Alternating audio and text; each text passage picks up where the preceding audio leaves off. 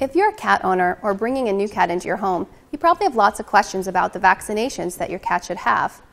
It's important to realize that vaccinations vary based on location and based on your cat's exposure to the environment and other cats.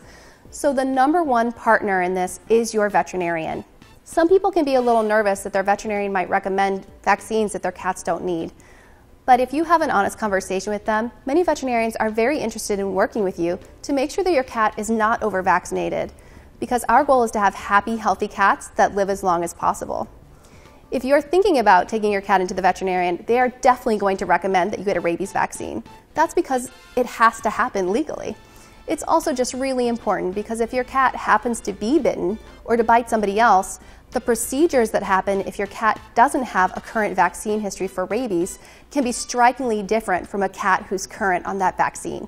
So if you're only going to get one vaccine, make sure that you have the rabies vaccine. Another vaccine that people find relatively difficult to decide on is the feline leukemia vaccine, or sometimes called feleuk. This vaccine is often not needed for many indoor cats. However, if your cat's going to be indoors and outdoors, or if you plan to bring different cats into your environment, such as if you happen to foster cats or share cats with other people, or if you have cats that come in just in the neighborhood, you're going to want to talk to your veterinarian about whether that vaccine is right for your cat.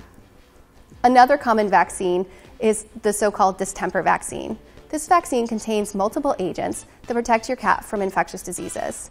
It's really important to talk with your veterinarian about whether this vaccine is right for your cat, but most vets will say it's a good thing to do, at least for the first few years of life, and then they may alternate whether they give it every year or not. But that's going to depend on a conversation with you. And that's some great information about vaccines.